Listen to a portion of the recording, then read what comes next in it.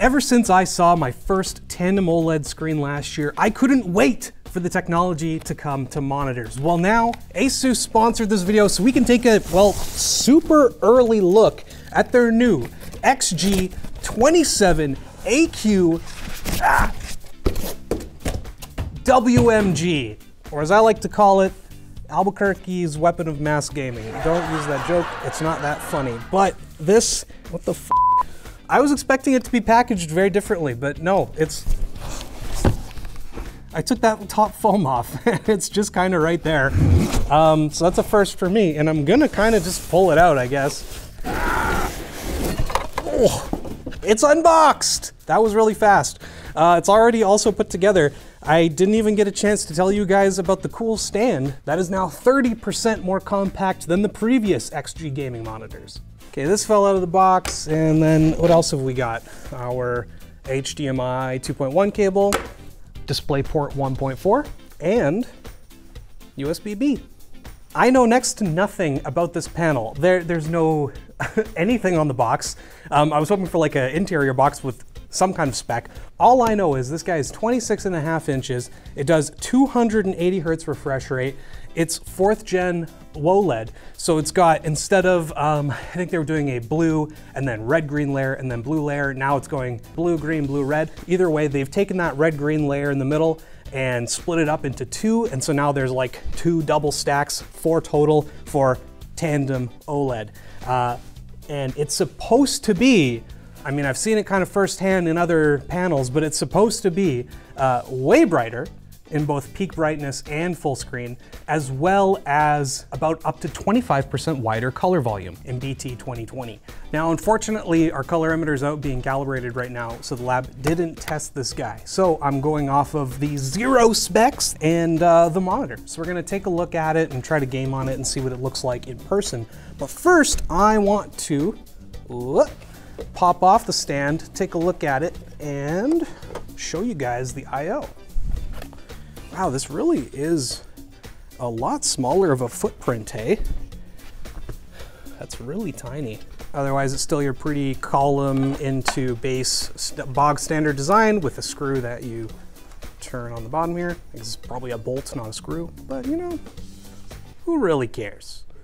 Engineers, they're the ones who care. We'll put it on the stand in a sec because I want to show you guys the beautiful I/O. We've got a couple of HDMI 2.1 ports, DisplayPort 1.4, so I'm guessing this is 1440p, but you know, it will reveal its secrets to me momentarily. Headphone jack, Kensington lock, USB hub over here, and a power connector. But there's one more cool little trick that ASUS has actually had in their monitor division for at least a couple of years now.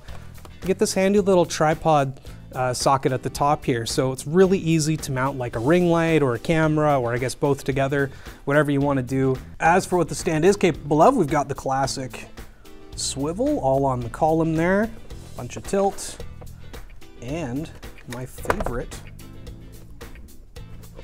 it can pivot both ways, I believe. Very nice. And for those of you looking for a glossy option, well, this guy should do it with their new true black glossy finish. That should really make everything just kind of pop. Mattes okay, anti-glare, anti-reflection. It's great for some people. I live in a cave.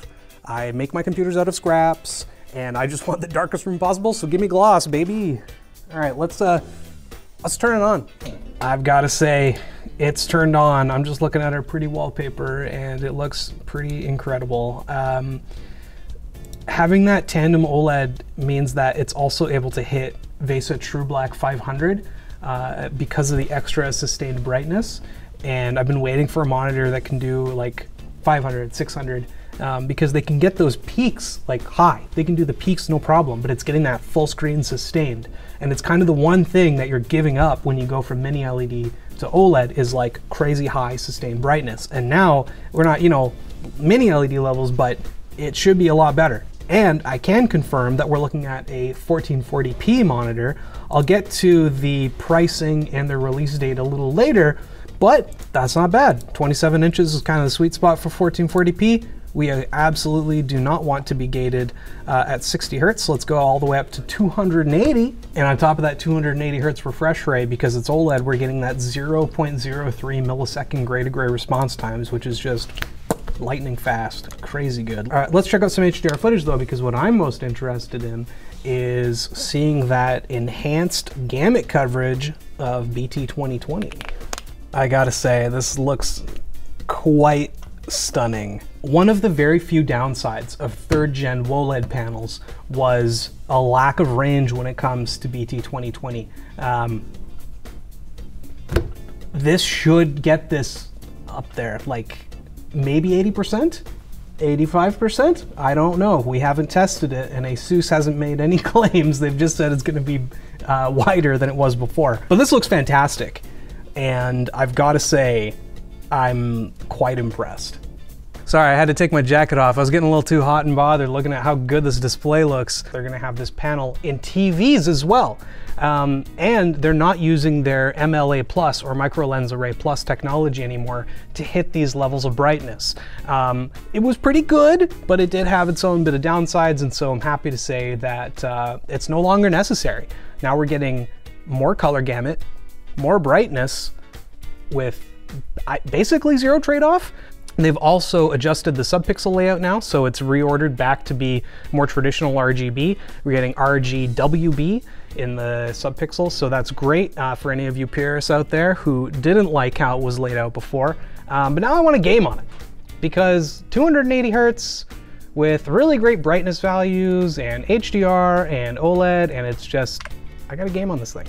So give us one moment as we switch to 60 FPS while I update Steam. Look at how good this fire looks.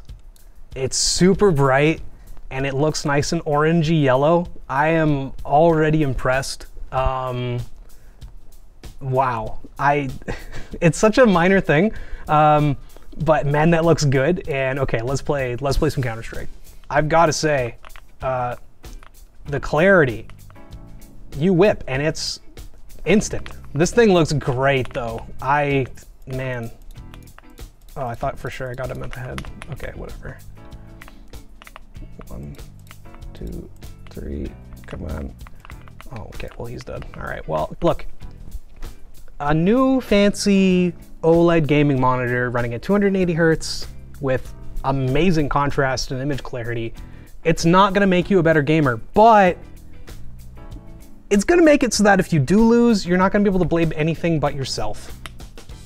Because at this point, like man, 280 hertz is just becoming the bog standard now. It's like the new 165 or 144. Let's try another game that's a bit more visually appealing than Counter-Strike, so I can kind of show you guys what some good HDR is gonna look like. We're gonna play some Doom Eternal, because Dark Ages is, well, it's not perfect. Eternal, it'll always be perfect in my heart. And I gotta say, just out of the box, God, this looks amazing. It feels so good, just like good old Chuck Mangione. Like, it's just so instant too. Like 280 hertz is more than fast enough. And the fact that it's got that, I know I've said it before, but that near instant OLED pixel response time, this game just looks absolutely stunning in motion. And the HDR on it looks incredible too. Like even just looking at the fire in this little room here, it looks so good. Those oranges and reds. Oh, let's talk about the price, because, you know, it's not as expensive as you might think. It's not gonna be free either though, but at $699 for a 27-inch 1440p 280 hertz gaming monster, I think you're actually getting a pretty solid deal. And it's an even better price when you consider that it's with a brand new generation of panel technology that I'm actually really excited about. ASUS is claiming that this is gonna give them an extra 60% lifetime in terms of like panel longevity, and I can absolutely not speak to that, who knows, but it's a pretty bold claim. Especially when OLEDs were already starting to last for years and years, to the point where a lot of manufacturers are coming with, you know, 2 or 3 year warranties on these things. And I've just got to say that it looks absolutely stunning. And if you are worried about running your panel into the ground accidentally because, you know, you get up and you walk away, all of a sudden, you know, it just stays on a static image and starts to actually burn things in. ASUS has got that super cool proximity sensor where you just walk away a little bit and the screen goes black for you. So you don't have to worry about forgetting. And to enable all that stuff, you just go to OLED Care, Screensaver? Is it Screensaver or is it something? Oh, Neo Proximity Sensor, distance selection. Let's set that to like, sure, 120 centimeters, why not? I'm gonna walk away and it's gonna turn off. It might take a minute. I think it takes like a good solid minute or two or whatever, but it will turn off. Editor, do the fast forward time lapse thing.